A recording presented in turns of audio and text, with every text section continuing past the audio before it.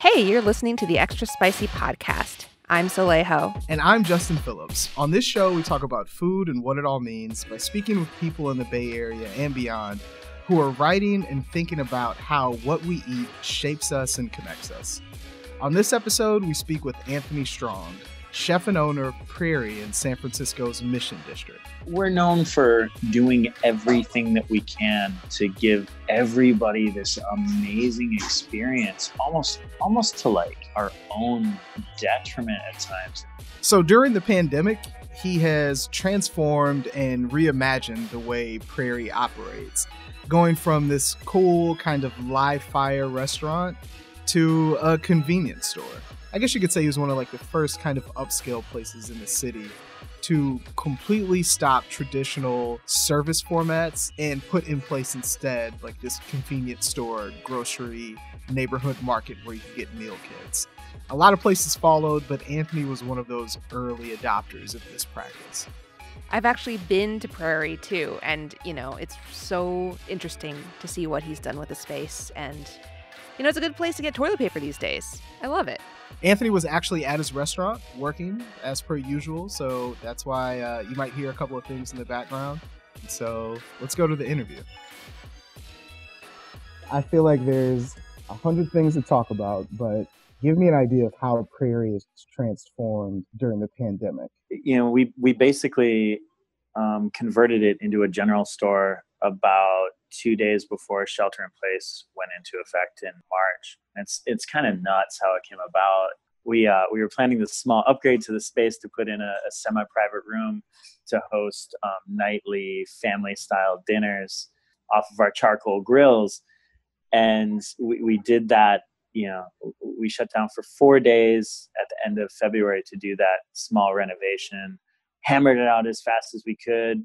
And it was while we were like literally doing the construction for that we had this moment where we were like, oh, it's getting real over in Wuhan right now. Like, I wonder what's going to happen to our family style dinners with strangers component that we're putting together if this hits the States. And it was a bit of like a har moment at the time. And then I started to think pretty seriously about it.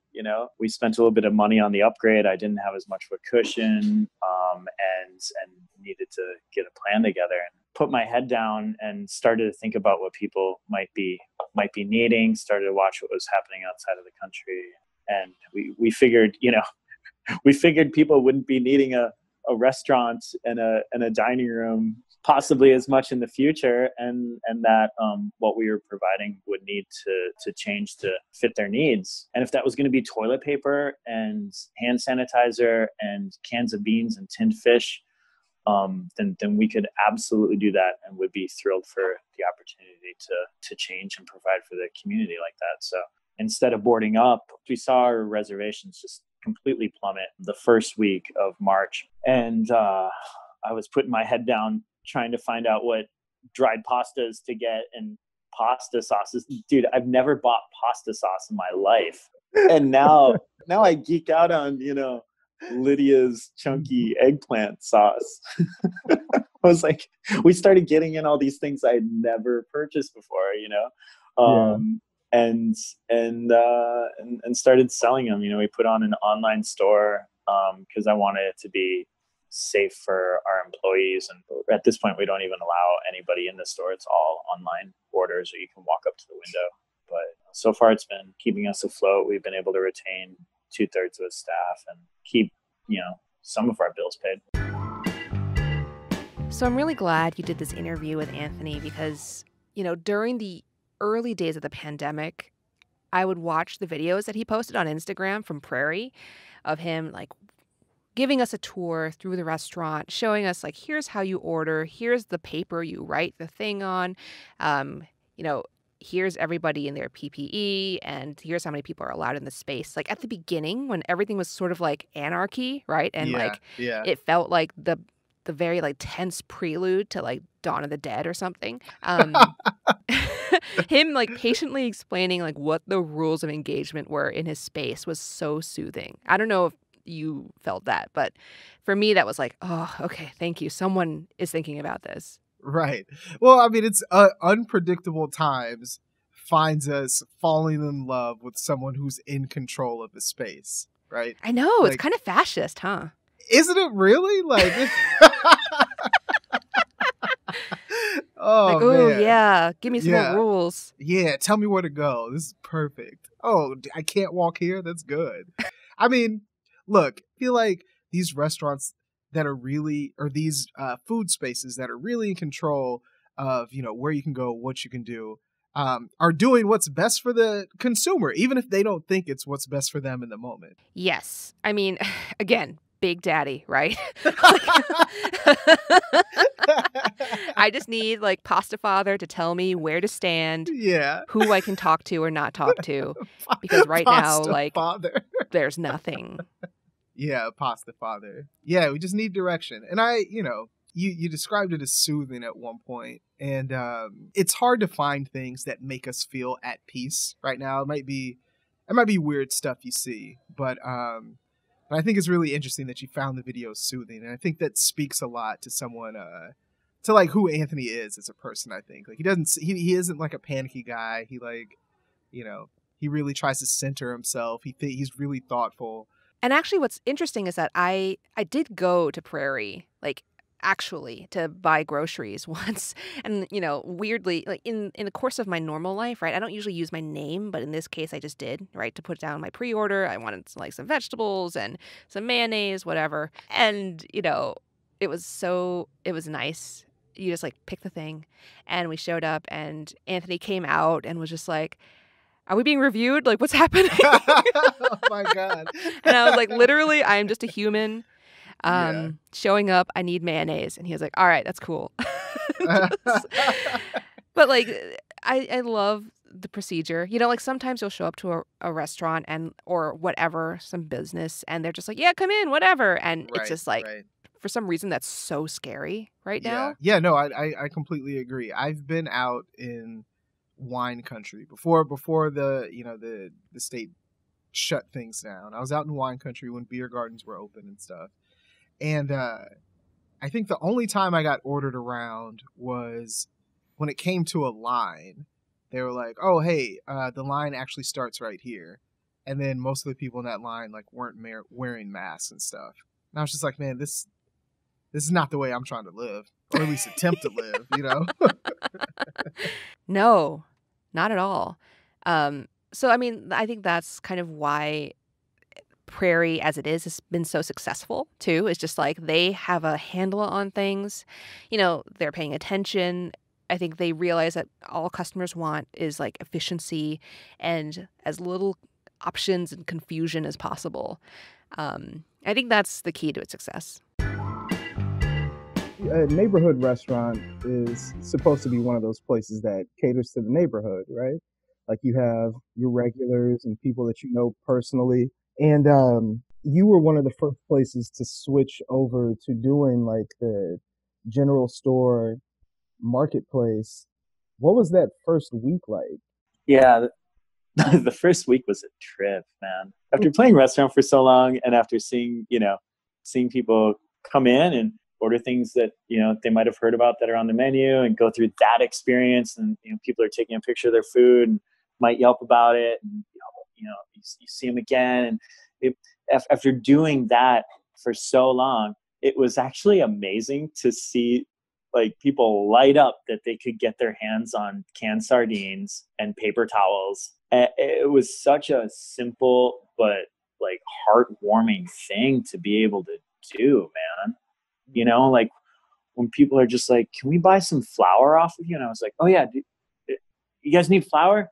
Like we can get flour. We can get 50-pound bags. We just nothing fancy, but we can get good flour and rebag it into 4-pound bags." And people were so thrilled, and it's been amazing to be able to provide this in so many ways, much simpler thing. But yeah, in that first week, it was kind of going off, and people were really stocking up, like really stocking up. And at one point, I remember on like that first Friday, we had like a giant order of, dried pasta, sauce, tinned fish, and olive oil, and all these things showing up. And I was literally on the phone with the vendor as the product was being delivered to try and get a second round of the same order out. And meanwhile, just trying to figure out, how to play grocer for the first time ever. I've never done this. I just love to see the transformation because it was what people needed in the moment. And I've always been curious with you having the normal chef experience stripped from you. Did it remind you, like, did it take you back to the beginning of why you got into this stuff in the first place?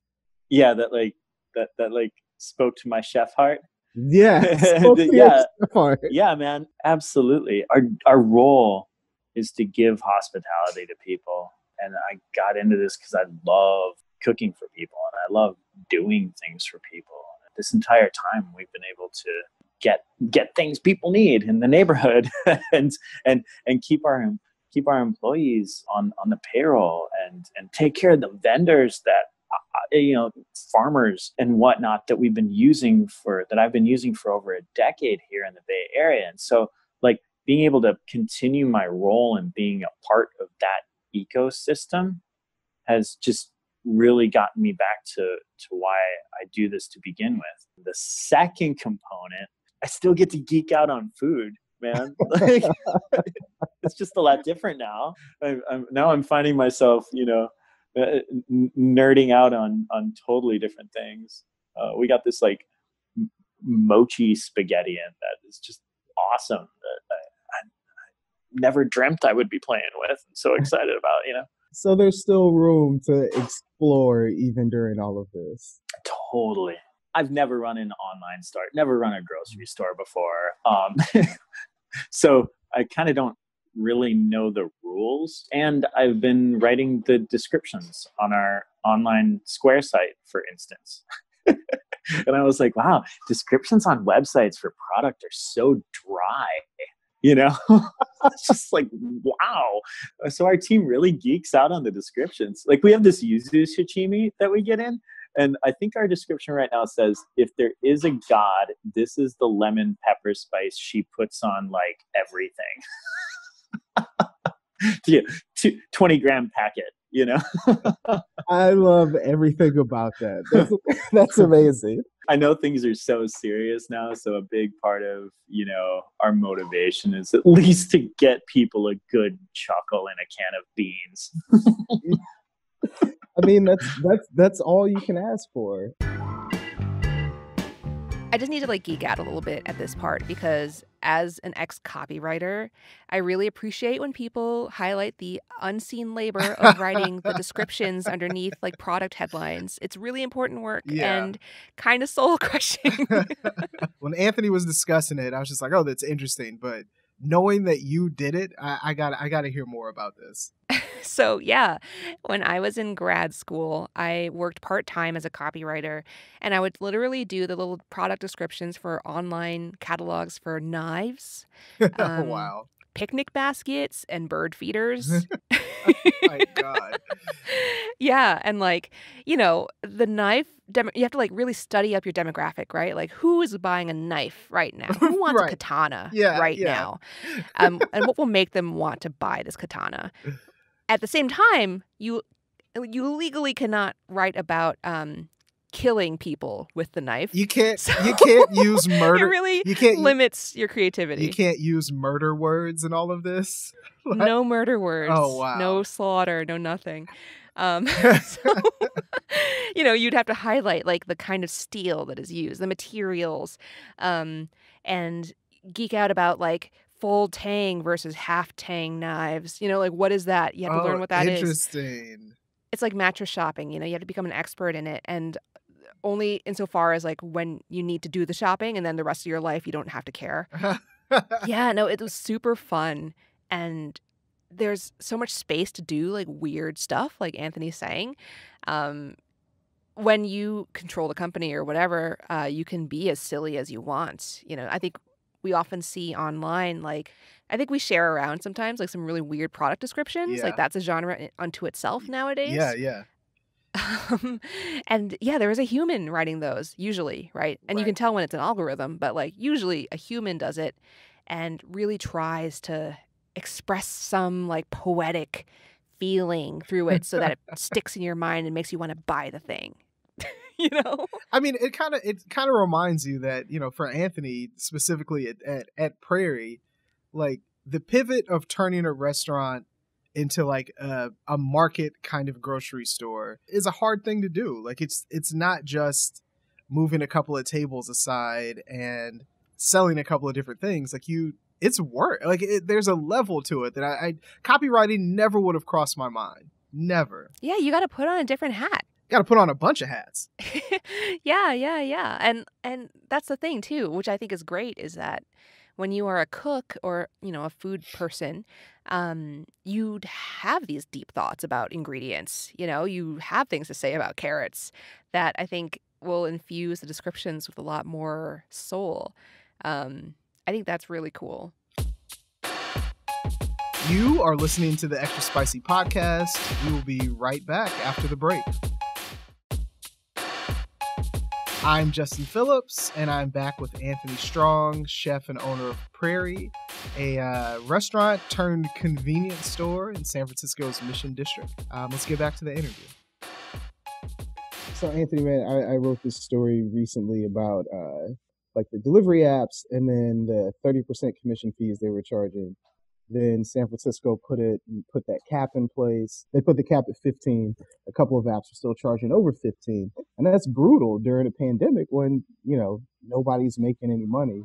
But you've taken a different approach to that whole concept. Like, what are you doing so where you don't have to rely on those apps? Yeah, well, I mean, it was those cuts were brutal before the pandemic too, and knowing that, I knew from the start that we would want to be doing our own delivery to some capacity here. Before getting this restaurant space, I ran an experimental ghost kitchen. I think it was one of the first standalone concepts built off of third party. I was super interested in the opportunity in that space because it hadn't seen a concept that was isolated to work off of just that. And, I quickly realized that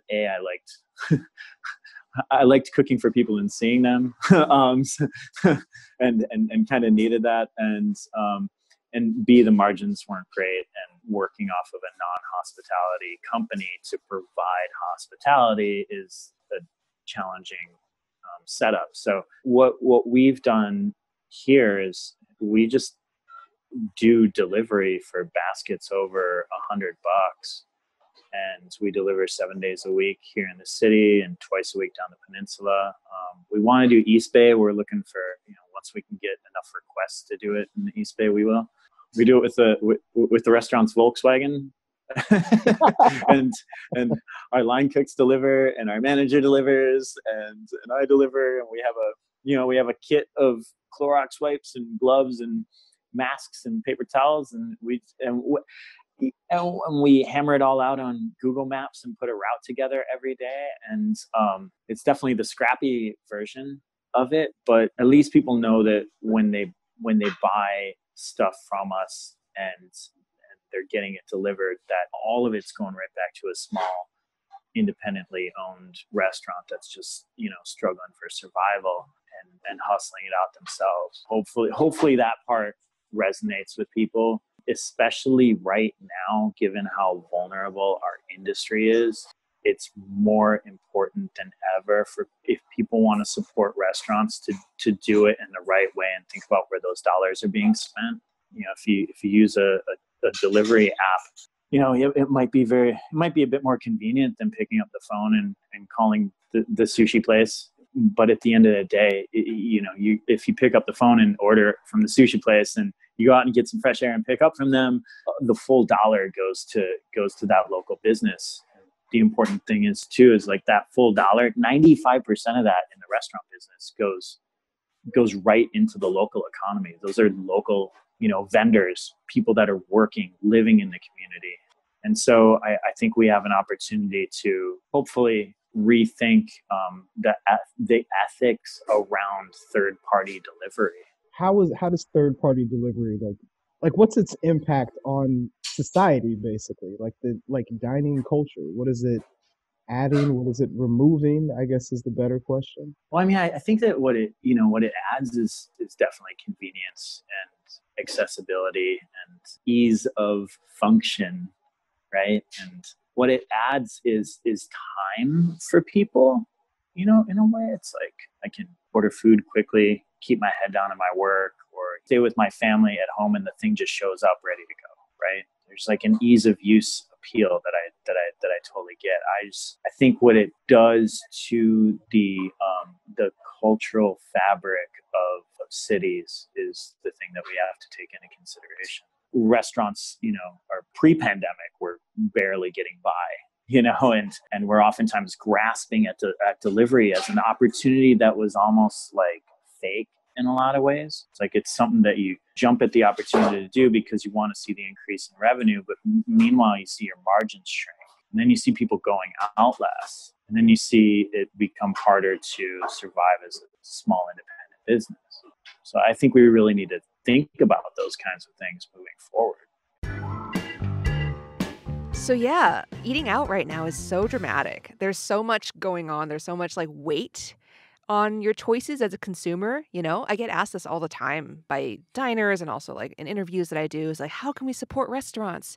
And even like the delivery apps, right? They're using that phrasing of like, support your local restaurant, order from DoorDash now. It's like a part of the lexicon. And there's no, since the beginning of shelter in place, like those third-party apps kind of made a killing because there was no other option for restaurants. Like they had to go to delivery or takeout. So if they weren't signed up for Grubhub, DoorDash, Uber Eats, anything like that, they had to sign up for it just to maintain business. And see, and the interesting thing about this is that, in the very beginning, when people were trying to figure out how to help restaurants, the easiest thing for them to do was to go to those apps and be like, well, I don't feel like going out. I'm just going to get them to deliver it. Right. But what was killing those restaurants was the commission fees tied to them using those apps. So like a restaurant has to pay a 30% commission fee to DoorDash or Grubhub whenever like an order is completed, or 30% of the order. And that's a chunk of money at a time when there aren't many revenue streams coming into the business. So it's like you want to support in some way, but using those third-party apps was like suffocating them. Yeah, I think people are hyper aware of those commission fees now. And I know you've been writing about them a lot too. And I get like Instagram DMs from restaurateurs who are just like, hey, I got this email from DoorDash. Is this like legal? And then I send them on to you. That's basically how news works, by the way. Yeah, that's it. That's peeking behind the curtain, people. But yeah, like what's with all this confusion, and like what should people who are not restaurateurs, like people who just want to eat, what should they take away from all this? Okay, so let's start with the restaurateurs. I think in San Francisco, like in April, I wrote this thing about how just chefs in the Bay Area were struggling with commission fees. Like, it's just really expensive to do business with these apps. So then San Francisco put a cap in place so the commission fees for most of those platforms can range from like 10 to 30%. And then, and usually the places that sign up to those platforms later usually get charged 30%. And just like a note, like 30%, 25 to 35% of a total cost of like a menu item, like a plate of fries, right? Right. That's how much the ingredients should cost. Right. Ideally. Yeah. So like that on top of that food cost, on top of labor and rent and all that stuff that's baked into the price, it's a lot. That's a really, really good point. So San Francisco was like, all right, we're going to cap that 30%.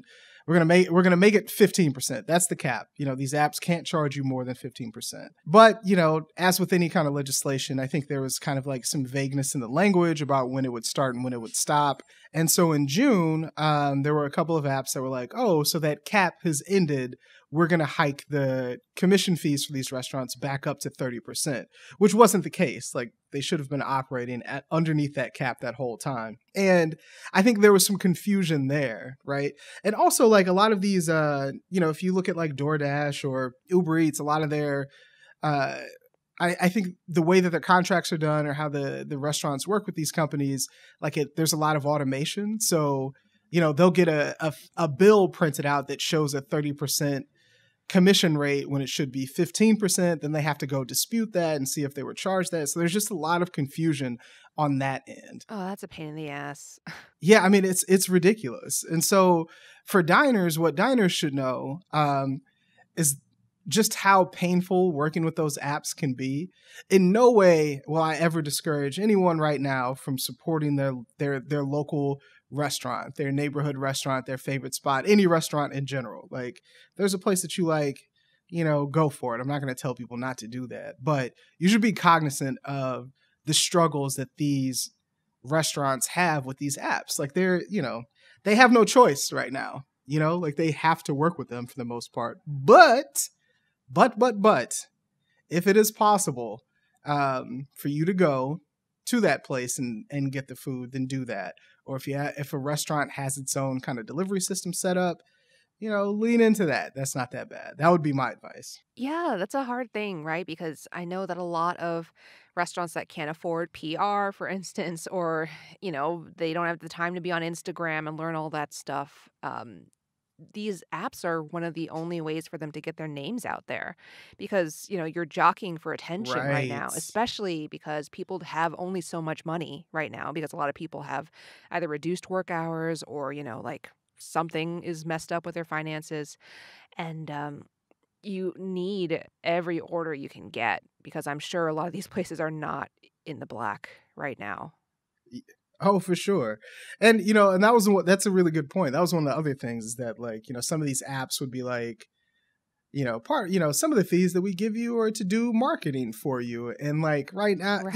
that just goes back to saying like it's really tough right now because a lot of these places don't have a choice. Like they just have to kind of bite the bullet and go for it and work with these platforms, even if they wouldn't have, before. And it's just tough, man. Like it's tough. It's tough for them to find comfort in these things because, the apps know that they're needed. It's just tough. Yeah, it's kind of like, any leap in technology. I think about this with movies a lot and like TV, where like Yeah.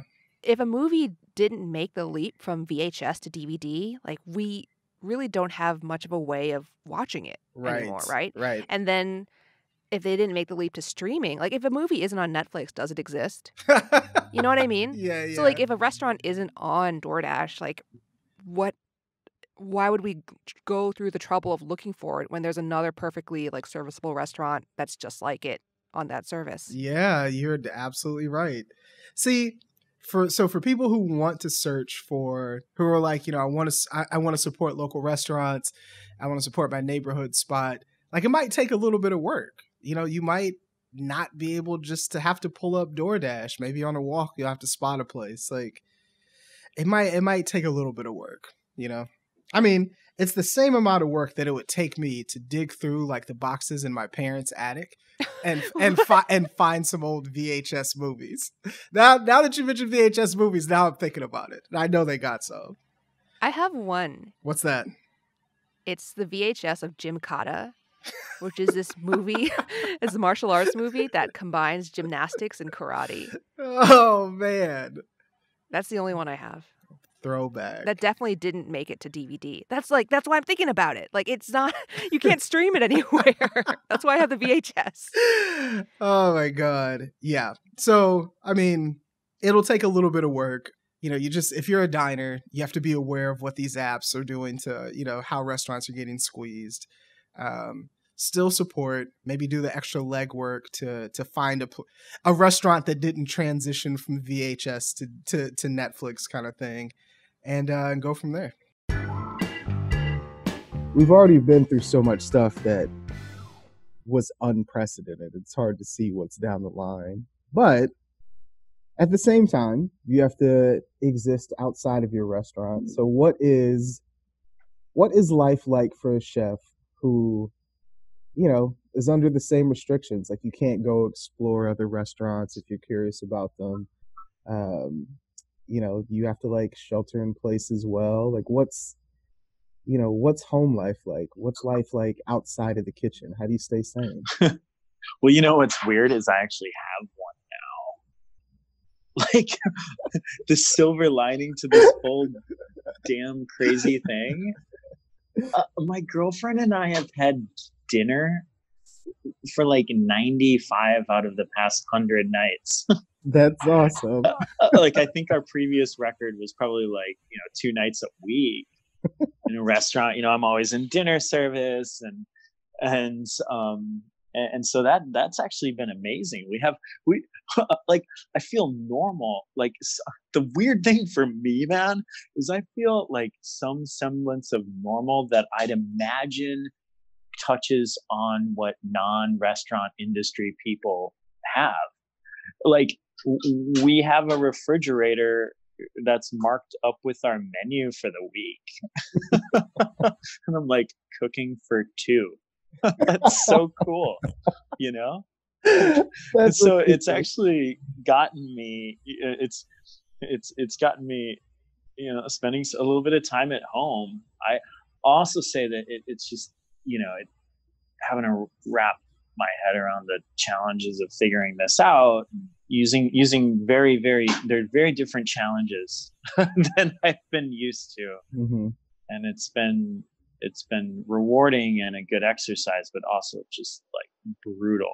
So yeah, I'm like literally every second that I'm not here or working on restaurant stuff at home, meditating or sticking to a just like very regimented morning routine, or going on long bike rides, or doing yoga at home just to try and keep some semblance of sanity.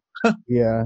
Do you think a lot of chefs are kind of like, is this a chance to step back and be like, holy shit, I can have dinner with my family now. I can like focus on it. Everything sucks, but at least I can build up home life. Do you think that's something that the industry is starting to, to enjoy, I guess? Definitely. I think it seems like it's like a lot of us are going to be rethinking the role that work plays in our lives moving forward. We're known for, doing everything that we can to give everybody this amazing experience, almost to like our own detriment at times. It's like a masochistic thing at times. We work 12, 15-hour days in a business with paper thin margins and try to promise, the world to everybody in a highly competitive, highly saturated space. I think if it's one thing that this has provided for me and a lot of chefs that I know, it's a bit of a values reset and like a forced reckoning with what this means to us, where we should be applying our attention. I will tell you one thing, after getting people cans of beans and flour and hearing them ecstatic about it, I would, at this point, I definitely know I never want like a super fancy, fussy restaurant. This is just like such a purity in that exchange that is pretty important to me. So now we're on to some weird stuff. What is this nonsense, which is our crown jewel. This is like our segment to shine with all of our like stupidity. Oh man. Yeah, no, I think there's a lot to say. A lot of nonsense in the world. There's so much nonsense. I think I'm just gonna dive into one real quick. Yeah, please start. I don't know if we're like showing our age at this point, but I'm about to bring up. So there's a rapper named Ja Rule, and if that guy sounds familiar to any of you listeners out there, then cool. If you know him, not apart from Firefest, right? Then we're good. Yeah, then we're good, right? So it's funny that you bring up Firefest. So since we're a food-oriented podcast, I suppose, he was one of the scammers. Scam and go scam, basically. Didn't he say he got scammed? He said he got scammed. Then he tried to scam some other thing after that. Or like he was trying to like, I can't remember I don't know if it was to do with the credit card or whatever. Either way, the details don't matter when it comes to Ja Rule outside of that. So recently Ja Rule had like a commercial that went viral for this Greek restaurant in Los Angeles called Papa Christos, I think. Papa Christos got the best motherfucking gyros you ever ate in your life. So I mean, it's basically him in front of like a green screen where he's like... So like public access level. Oh, very much so. And it's like almost like clip art that's basically behind them. And he's saying, oh, God. And he's just talking about how like it's the best restaurant ever, basically. And he's That's jumping cute, around. though. And he has a shirt on that says, I love Greece. And it's just like super That's low so budget. cute. The reason it is, yeah, I guess so. Like from the outside, it is cute. But the thing is, like, Ja Rule's fresh off that Fire Festival thing. So everyone's like, oh, man, like laughing about it. Like, oh, he's going broke and he's doing all this. Now look at him. Like, oh, what a bummer. And I laughed about it, too. Like, I was joking about it with my brothers and, like, text messages and stuff. Then come to find out that it's like, so it's part of this TV show where they, like, make commercials for small businesses that might be suffering during the pandemic. I think it's something Ja Rule pitched. Once again, the details don't really matter with Ja Rule. But what I thought was kind of nice, like, even if that commercial sucks, and even if Ja Rule is just like, God, what an idiot, still, that's people knowing who Papa Christos is, right? And if, like, other celebrities do that, that would be kind of neat. That's really sweet. Yeah, I thought it was pretty nice. Anyway, that was a whole lot of hating on Ja Rule just to be like, he aight, bruh. He's not so bad after all. Yeah. So what do you got? Okay. So it's a game that I became kind of like super, well, not kind of like super, like, you know, I just became so into over the past weekend. Video game? Oh, yeah. It's called Hot Pot Panic. And it's made by Keen Ng, who is a San Francisco native, I think. And this is a game about making hot pot, like putting meat and tofu and shiitake mushrooms into a pot while listening to your friend who's sitting across from you, like just talk about the most banal shit while you're trying to stuff yourself. And like, that's the game. That's it. I mean, it's so tense. It's so gripping. So great. And it's also extremely real. Because Right, like, why do you go to is. Hot Pot? Do you go to listen to somebody or do you go to eat? But then it's that constant, like, looking down, looking up, being like, oh my God, what did I miss? Yeah. And it's just so funny. Like, you know, no matter when it came out, I feel like the stress associated with playing that would have been nothing compared to, like, now, where we can't even go to Hot Pot anymore. And just, you know how you remember the extremes of things when you don't have access to them? Like, food tastes better when you don't, your favorite food tastes better when you don't get to eat it. Like, I imagine I would be extra stressed out now just thinking of, like, trying to carry on a conversation at a hot pot restaurant. Mm-hmm. That's Yeah. just so funny. You know, it's like a poem or something that expresses like a very singular like moment that everyone experiences. Yep. You know, it is that. It is so simple. Anyone who goes to restaurants to eat as opposed to socialize can understand. I go to eat. Yeah. I don't go to talk to you. We got to get down to business. You and I have been to dinner, and I don't think we've said one word to each other outside of this podcast. I need to play that game either way. That's such a great find. Oh, it's awesome. All right, people. So that's all we have for today's episode. Thanks again to Anthony Strong for being in conversation with me. You can read the transcript of my full interview with Anthony at sfchronicle.com/spicy. And please remember to send us any questions or voice memos you might have about food, life, your boyfriend, your girlfriend, your they friend, whatever, for our Dear Spicy Advice segment at extraspicy@sfchronicle.com. Thank you for listening. Extra Spicy is part of the San Francisco Chronicle podcast network. Erica Carlos is the producer of the show. If you like the Extra Spicy podcast, subscribe on Apple, Spotify, or wherever you get your podcasts.